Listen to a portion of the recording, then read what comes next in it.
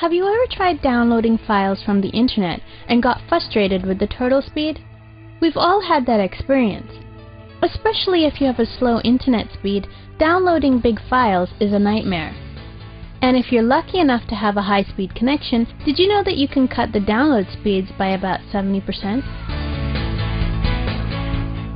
FlashGet is one of the most popular free download managers available.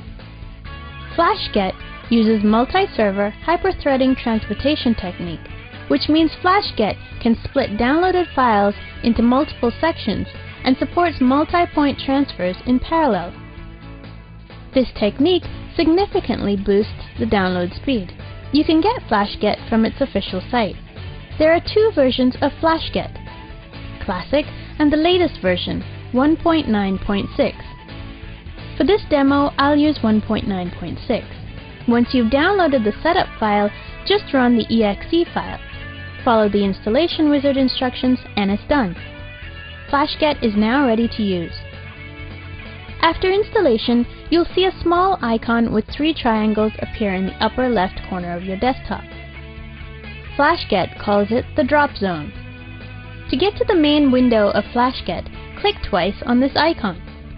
This is the menu bar. This is the customizable taskbar, which contains one-click function buttons.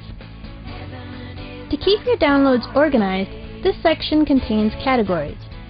You can create new categories, and you can also delete and rename existing categories. This is the FlashGet Recommend section, which contains a few popular downloads recommended by FlashGet. Now we'll look at the main window, which shows active and completed downloads.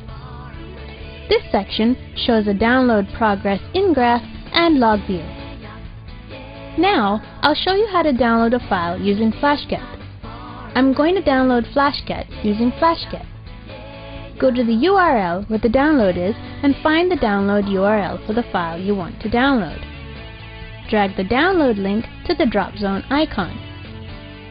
Once a link is dropped into the drop zone, FlashGet will pop up a dialog box with some options like category, path, etc. You can also change the file name, but make sure you use the correct extension. Here you can see that the download has started, and this area shows the download status. I did a test downloading a 350 MB file using my ADSL2 connection using Internet Explorer. The speed was 240 kilobytes per second, with an estimated time of 24 minutes.